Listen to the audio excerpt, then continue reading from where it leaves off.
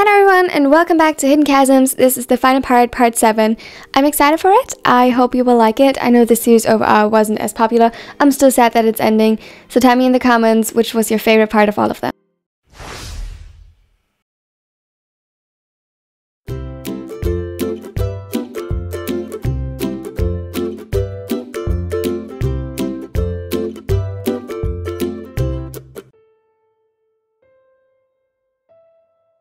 His name was Yoshida. Sakusa looked up surprised. They had snuggled up in bed together after eating and waiting for Atsumu to calm down, but evidently neither of them found sleep. He sat up and turned on the lamp on his nightstand. When his gaze fell on Atsumu, he gulped. The setter's eyes were unfocused, as though they were looking at something in the far, far distance. Sakusa was unable to see.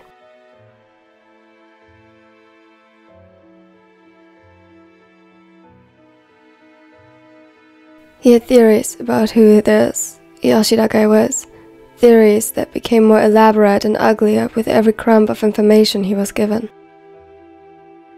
You mean the guy you saw at the store today? His tone was careful.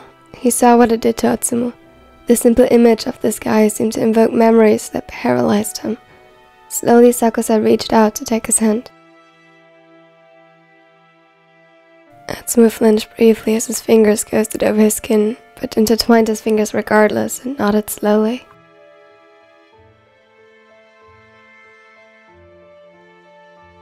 He was my boyfriend. Before you.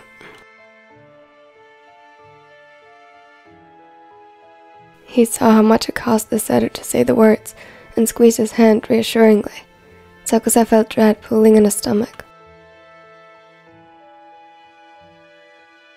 It wasn't like he hadn't considered that before, but part of him had hoped their past had been that of a toxic friendship, or just an unlucky encounter. This made more sense, but he wished it wouldn't. He wasn't good to you. It was more of a statement than a question, but Atsumu answered regardless and shook his head. He was nice at the beginning, very charming, and he said he cared so much, that I was the most important thing in the world. Every word felt like acid dripping onto his skin. Atsumu was one of the most important things in the world, in his world. He should have cared about him.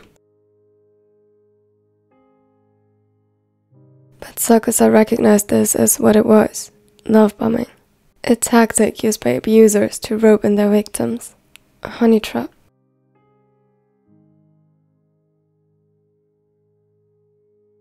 But then, it started with little things, like criticizing what I did, and then how I looked. He would get loud and demanding, and then apologize. But the apologies and good days became less frequent, and he made me feel like I was at fault for his behavior, that he had to punish me. His voice broke, and Sakusa couldn't bear it anymore. He gently tugged at Atsumu's hand to ask if it was okay, but instead of an answer, the setter pulled the blanket aside and snuggled up to him. Immediately, Sakusa pulled him into the embrace and soothingly wrapped over his arm. He said, after I caught him cheating the first time and refused to sleep with him, he said he had to cheat because of that. And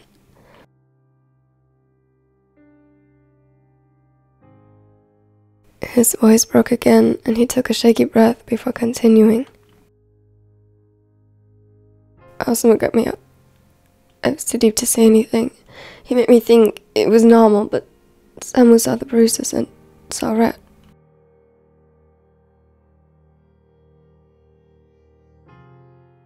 Sakusa could imagine it. Even without spelling it out for him, he knew what this meant. Yoshida had crossed the line to physical violence. He felt the same anger he was sure had driven the younger Mia, spreading just under his skin.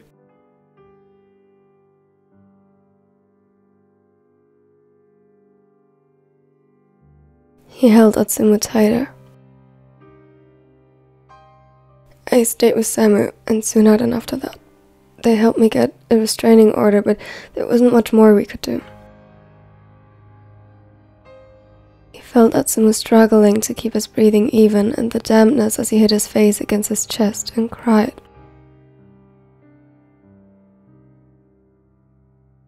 I'm so sorry, Atsumu, that he did that to you. You didn't deserve that. All he got in response was a sob, and it clawed at his heart. Atsumu was his sunshine, his daylight and beacon. How could anyone ever wish to diminish his light? He was gorgeous when he shone the brightest. It was painful seeing him hurt. It will never hurt you like that. I know these memories won't vanish from one day to another, but I'll be here. You just tell me what you need. He nodded weakly against his chest. Do you love me? He sounded so broken that it shattered something within Sakusa as he felt the first tear slip over his cheek. Yes. Atsumu, I love you more than words can tell. The last 3 months, almost 4, of finally showing it openly have been the best of my life. I didn't think I was capable of a love like this, let alone a relationship like this, even if I wanted it. But you proved me wrong, and I'll love and worship you to the end of time if you wish so. Atsumu only cried harder, but before Sakusa had the chance to panic, the blonde hugged him tighter, soothing himself with deliberate, slow, yet shaky breaths. I love you too. You're more than I deserve. Sakusa shook his head, now on the edge of breaking as well. How could Atsumu think such a thing? No, Atsumu. If at all, I don't deserve you. I've been cold to you and in denial, but you are kind, passionate, loving. You care so much, and I'm grateful you care about me. You deserve everything the world has to offer, and I'll give you everything that's in my power to give if you ask. I should have told you from the start that about everything, that I was broken.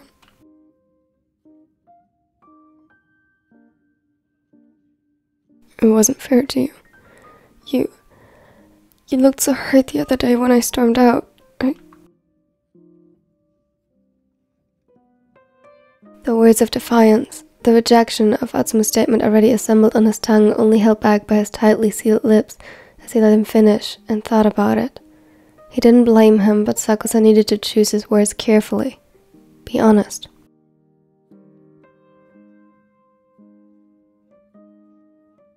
I was hurt.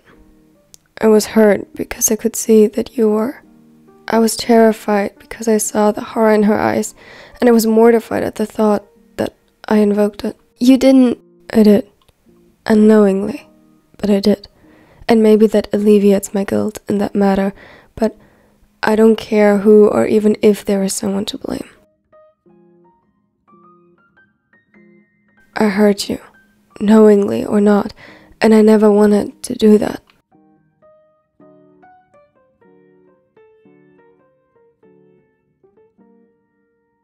He took a deep breath. I can't undo it, but I need to acknowledge it so that it won't happen again. And I need you to acknowledge it as well. Even if you see no reason to blame me, I need you to hold me accountable should I ever make a mistake like that again.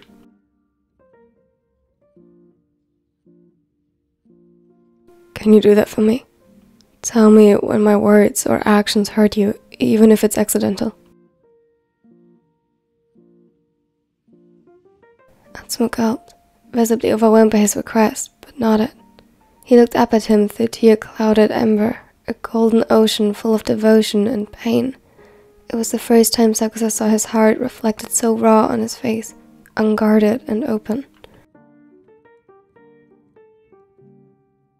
As to whether you should have told me, no, it's not that you should have. Would have been good to know, but I get it. It took me a very long time to open up about virtually anything in this.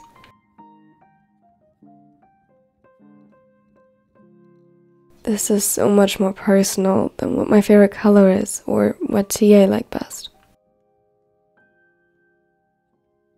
Atsumu chuckled a little.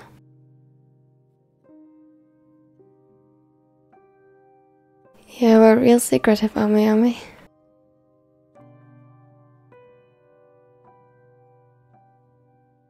Yeah, but you figured me out regardless.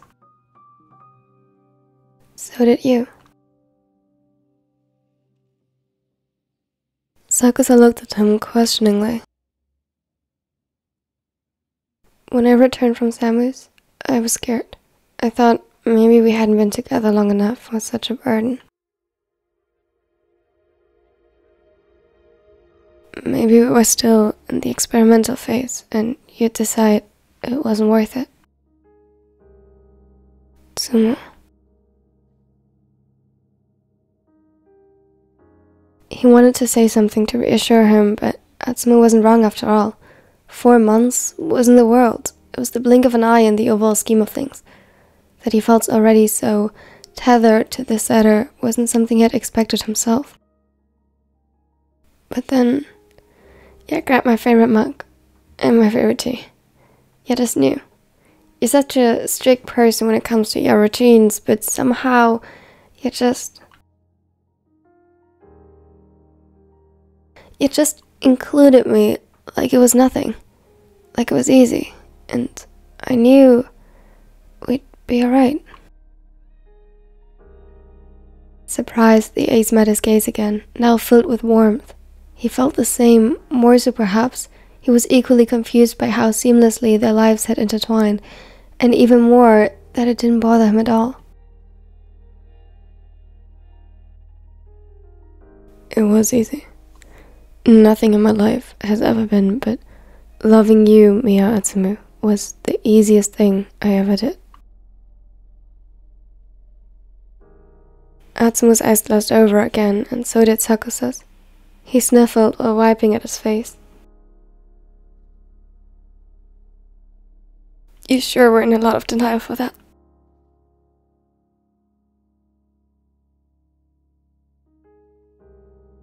Sakusa chuckled softly, sitting up and pulling Atsumu along with him. Perhaps it was too easy. It scared me. I never felt like this before. He leaned forward, an invitation that Atsumu swiftly accepted as he sealed their lips together. It was bittersweet, between tears of pain and tears of relief. When they separated, Atsumu looked down again. His fingers that had buried themselves into Sakusa's shirt started to tremble.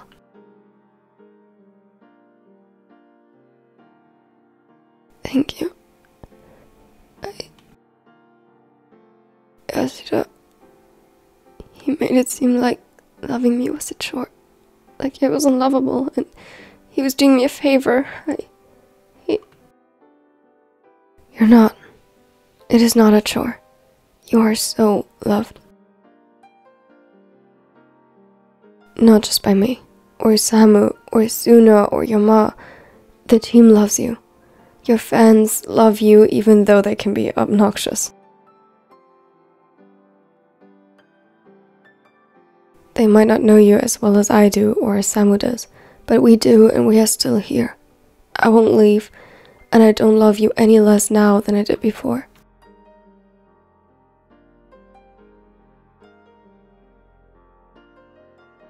Atsumu's bottom lip trembled, and he looked like he wanted to thank him again, so Sakusa silenced him with another bittersweet kiss, and just held him as the seconds ticked by.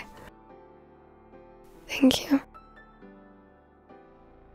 He acknowledged it with a hum, half wanting to intervene again that he shouldn't thank him for something that came naturally to him.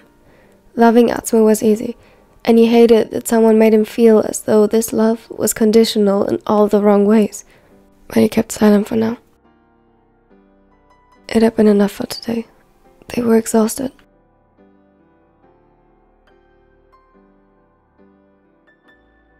I watched a show you liked so much again when Motoya was here, and then again the next day.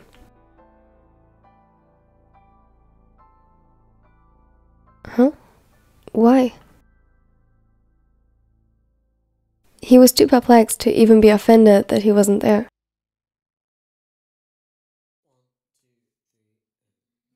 I missed you, and it reminded me of you. I get it now, by the way. That confession scene was pretty heart-wrenching. I even cried once. Huh? Ami, how dare you finally understand when I'm not there?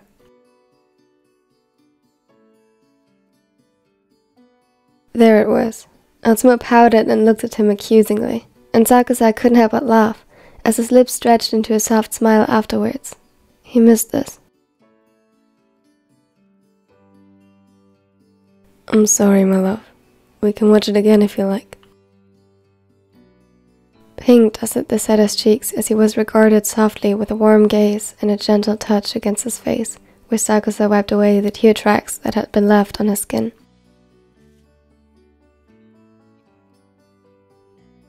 No, it won't be the same. Besides, what am I gonna do with all your rude comments? They're not rude. I'm trying to understand. They are, and you know it. But I like it. Grumpy is kinda part of your personality. You're just like that.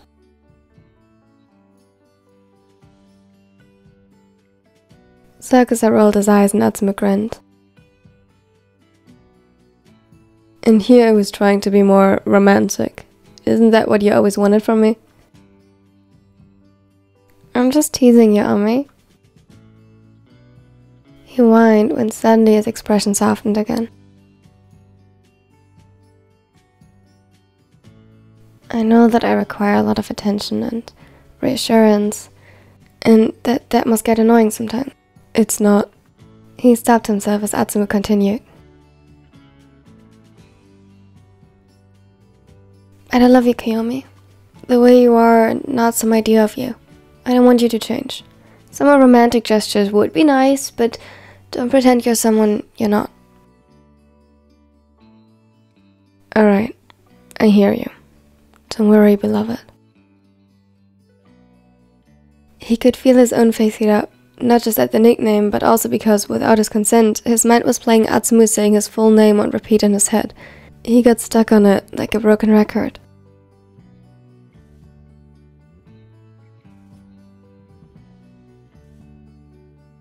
It sounded forbiddenly good coming from him, loving and affectionate. By the way, have you noticed something odd between your cousin and Suna? Yeah, they've been texting a lot more than usual. Almost grateful for the distraction, Sakusa immediately accepted the change of topic. When Motoya told me you were at your brother's place, he didn't want to tell me how he knew that and blushed. You don't think Suna is cheating on Atsumu, do you? If he does, he's doing an awful job at hiding it, considering he's been showing him the text messages. At least, I'm assuming those were the ones between Komari and him. They acted all weird about it, and didn't want to show me either.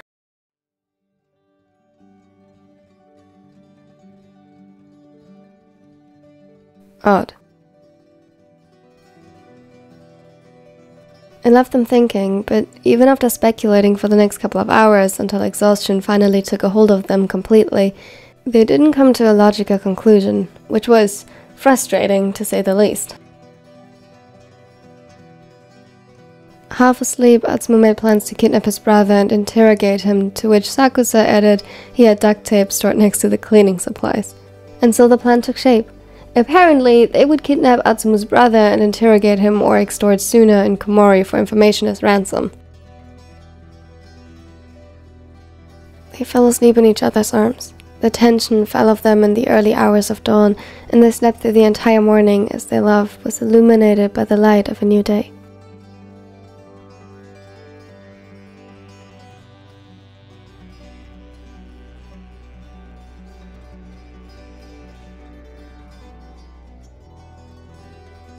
Thank you so much for watching to the end. Please like and subscribe if you like this series. And yeah, it's the end of the series. I honestly can't believe it. I might do a bonus part in the future with like a supercut and everything as I usually do, but I'm not sure yet. I know this series wasn't as popular, so I'm particularly thankful for everyone who watched it from the beginning to end. Thank you so much for being here. Thank you for watching it. It is really, really a lot appreciated.